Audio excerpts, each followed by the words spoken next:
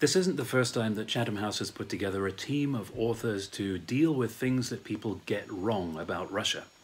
In May of 2021, there was a report called Myths and Misconceptions in the Debate on Russia, which tackled some of the things that people consistently get wrong when designing policy to counter Russian foreign and domestic initiatives. That dealt with things like the idea that Russia already considers itself at war with the West, the idea that there aren't actually any common grounds between Russia and the West and no common interests. But the war in Ukraine has shown that people get a lot of things wrong too about how Russia goes to war and why Russia goes to war as well. So this follow-up actually looks at things people get wrong about the Russian armed forces and how Russia wants to use them.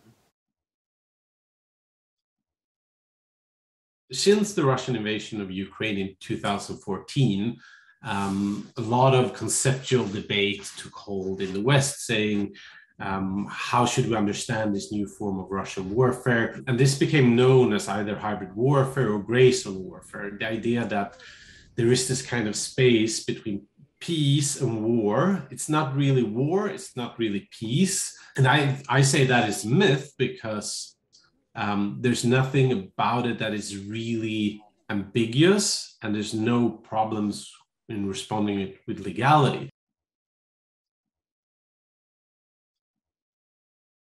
A number of analysts, pundits, and even key decision makers have talked about the importance of the Suwalki Gap or Suwalki Corridor. It's not entirely clear why Russian political and military leaders would ever feel the need to close the gap or the corridor. After all, by taking actual NATO territory, that would precipitate an Article 5 crisis, which could lead to escalatory dynamics that they themselves would be unable to control. Moreover, there are no special natural features that would present unique military challenges or opportunities. And indeed, the third reason why I think the Suwalki Gap is overstated in its importance is that NATO forces or NATO defense plans more generally can flip the problem on its head, that they can threaten Russian military assets in the region, they could cut off Kaliningrad and hold at risk whatever Russian military forces are in the area. I wrote the myth number 3, entitled Russia Wouldn't Attack a NATO member state. It is not an impossibility, even if the likelihood is debatable and depends on future circumstances. I also argue that Russia's rationale behind all this is not based on cost-benefit calculations. This is ours, not their way of thinking. And Russia wants simply power and recognition of status through wars of conquest.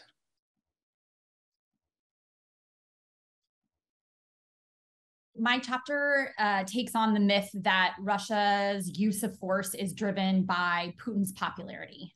I think by focusing on kind of the way a leader feels about their own stability in office is really a misguided approach to understanding how Russia uses its military force. It doesn't give us any analytic purchase on anticipating or understanding when Russia might use military force.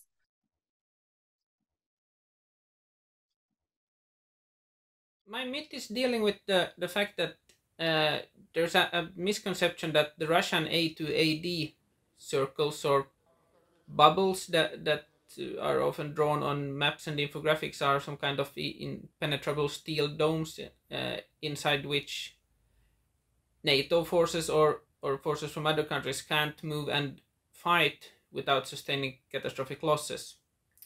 And my argument there is the fact that due to both doctrinal as well as technical and financial and a number of reasons which make these systems less effective than they seem to be on paper, in fact, it is certainly possible to move and fight within range of Russian long-range weapon systems.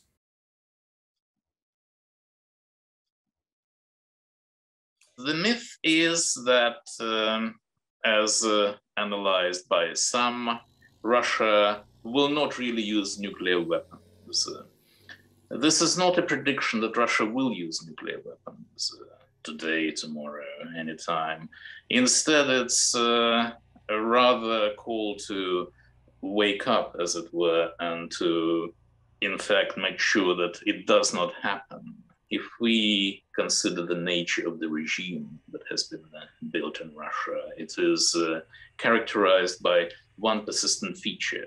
It's a cycle of, first of all, internal repression, which began in the 2010s, and now almost inevitably followed by external aggression.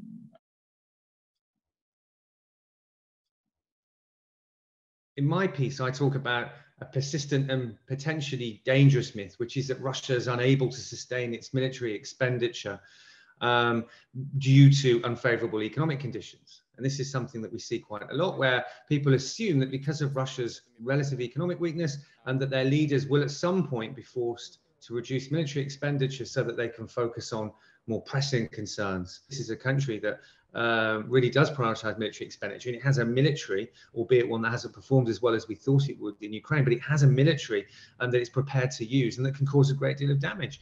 And some leaders, I think, have seen that as an inconvenient fact and therefore have chosen to ignore it. So for them, that analytical error that I think a lot of media commentators make is quite convenient to lean on for politicians who would rather not wake up to reality and would rather not ask their countries to spend more on the military.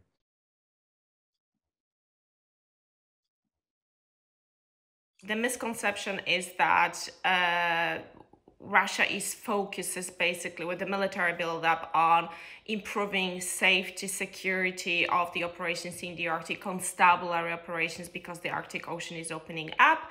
And obviously and understandably, Russia has to strengthen its position in the region to be able to maintain safety and security. So one aspect of the misunderstanding is the offense-defense element in the Russian military. The distinction between offense and defense in the Russian strategic thinking is not clear-cut. There is also the geographic aspect of the misunderstanding regarding the Russian military activity in the Arctic.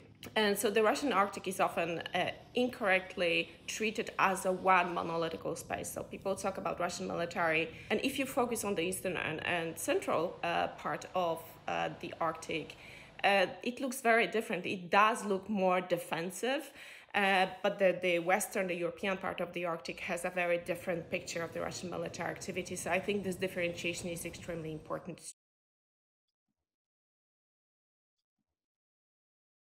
The myth that I am tackling in my piece is that Russia's nuclear strategy can be described as escalate to de-escalate, which is this notion that Russian nuclear strategy is all about basically nuclear coercion, that Russia will seek to coerce an adversary by invading, for example, a NATO country, and then using a nuclear weapon against that adversary in the course of conventional military operations in order to try and force the adversary to give up on the objectives that it has.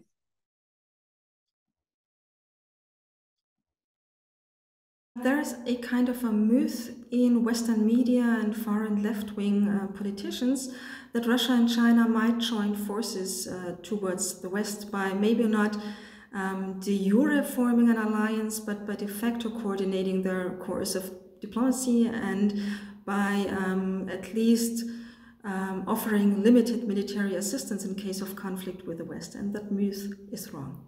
It is essential to make clear that Russia and China do not have an intention and they lack the capabilities to form really an alliance, because both sides have a lot of divergent interests and cost-benefit calculations when it comes to the West, and they lack a reliable basis of trust. The thing is, we tend to apply Western constructs and Western's frame of understanding to non-Western problems, to very Russian problems. And in a way, the Kremlin and the Russian decision-making are a world of their own.